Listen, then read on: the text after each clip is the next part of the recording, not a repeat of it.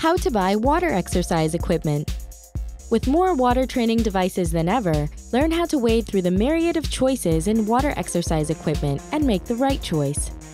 You will need swim goggles and a swim cap, a flotation belt, foam barbells and a set of foot cuffs, a kickboard, pole floats, swim fins and webbed gloves, and an underwater MP3 player.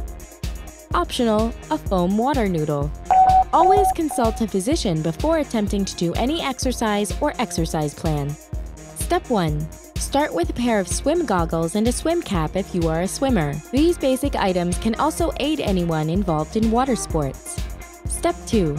Get water aerobics gear such as a flotation belt, foam barbells, and a set of foot cuffs. A flotation belt fastens around your waist and lets you tread water or work out in deep water, while foot cuffs attached to your ankles and aquatic barbells provide resistance for a more intense workout.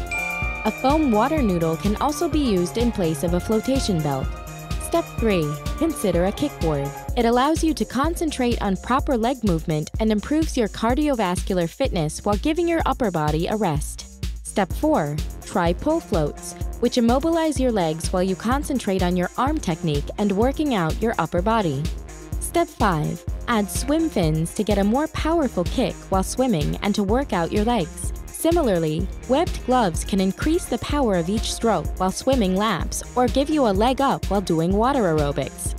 Step 6. Energize your water workout by strapping on an underwater MP3 player, which attaches to swim goggles or a snorkeling mask. Now work out with the music.